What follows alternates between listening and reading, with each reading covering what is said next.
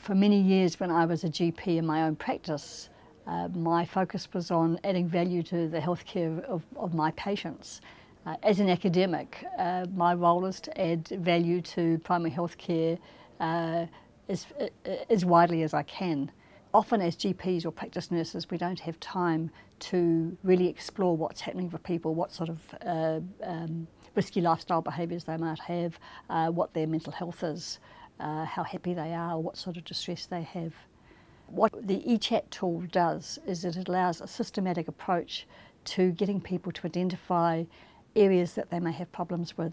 So it may be their smoking or drinking, it may be that they have some element of anxiety or depression, maybe they're not getting enough exercise.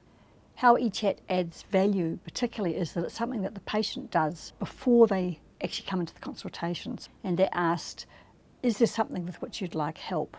And if you would, is it today at the consultation, or would you like help later? Would you like to have another consultation?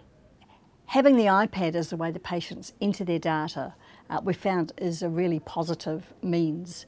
The iPad's really portable, it can be really private. People really like playing with it and entering things on it, and we've found that that's added another huge dimension to having the eCHAT.